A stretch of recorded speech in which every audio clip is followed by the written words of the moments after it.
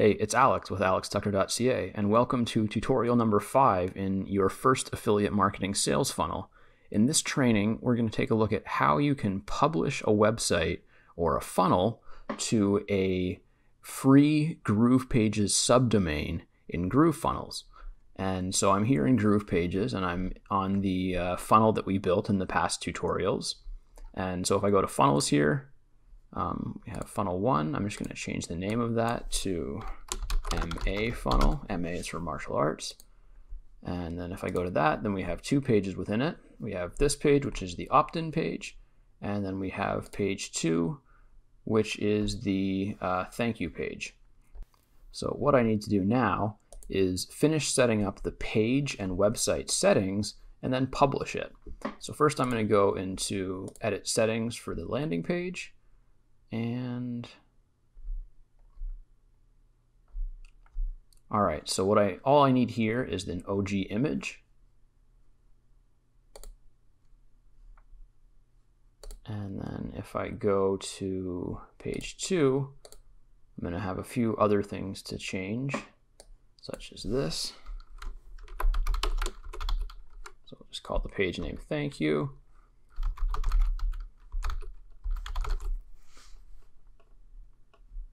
And that's really all we're going to need there.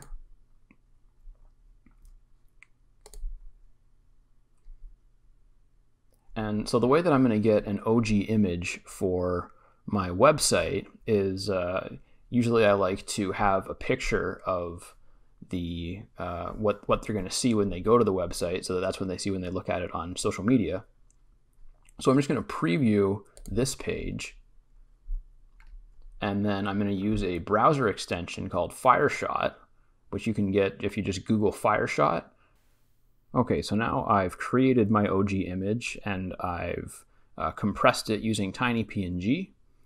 And so I'm going to go into the main page here and edit the settings, and then go down to OG image, click on choose image, and then I'm going to upload a new image. I'm just going to search for what I called it, which was OG. And open it, and then you need to click on this up arrow here to actually upload it once it's opened, and then just come over here and click select, and now that's set as the OG image. So now I'm just going to come up here and hit the check mark, and so now we've set up the page settings, and the last thing that we need to do before we can actually publish it is set the website settings. So I'm going to come over here, click on this menu, and then go to Site Settings. And I just need to fill out this. So we'll call it Martial Arts for All. Why not?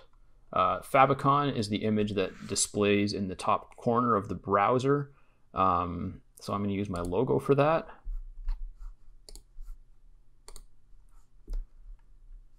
Font we'll leave. That would be the universal font. Same thing with custom CSS. This is where you would put in your Google Analytics or Facebook Pixel or any other code that you need to integrate with the entire website. This is where it would go. And then for the OG image, I already set it at the page level, so I don't really need to set it here. But I will set the OG title to Martial Arts for All. And so I'm just going to hit that. And now everything is basically good to go, and we just need to actually publish it. So I'm going to go to the drop down at Publish. And so you can either host your site with GroovePages, which is what we're going to do right now, or you can publish to your own domain, and maybe we'll go over that in a later tutorial. That's a bit more of a process, but so for now I'm just going to host it on my GroovePages subdomain, which is alextucker.groovepages.com. And then I get to choose what I want at the end of the URL. So I'll just call this Martial Arts.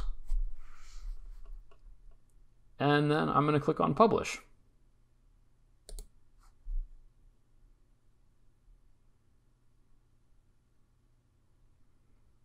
All right, so this could take a couple of minutes to publish, but I find it's usually pretty quick, so I'm just going to click on this link and see if it opens. Yep, there we go. So now the website is live and it's looking pretty good. And the last thing that we're going to need to do is finish connecting this form so that it actually takes you from this page to the thank you page.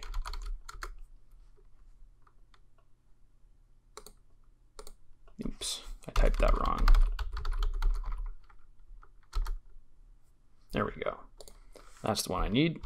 So I'm just going to come back in here and I'm going to click on the form and I need to select the entire form. So now I've got the entire form selected. Then I can go to configure, and then remember I set the URL to just a hashtag. So we're going to change the URL to that and say update. And then I'm going to save it and publish.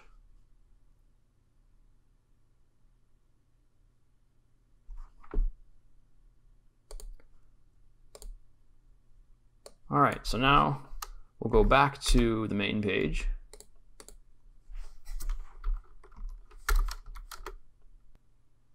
So now we're here at the main page. I'm just going to refresh it one more time in case it didn't go live yet. And this landing page should now work.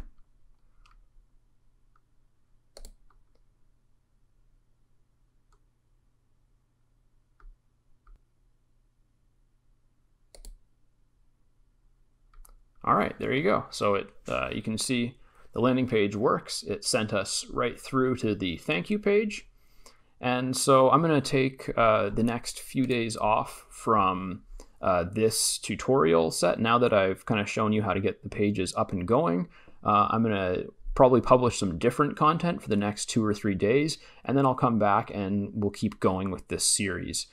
So in the meantime, give me a like and subscribe to the channel if you haven't yet, and leave me a comment letting me know if you've benefited from this and if there's anything specific that you need help with going forward. As always, hope that you enjoyed the video, and I will catch you in the next one.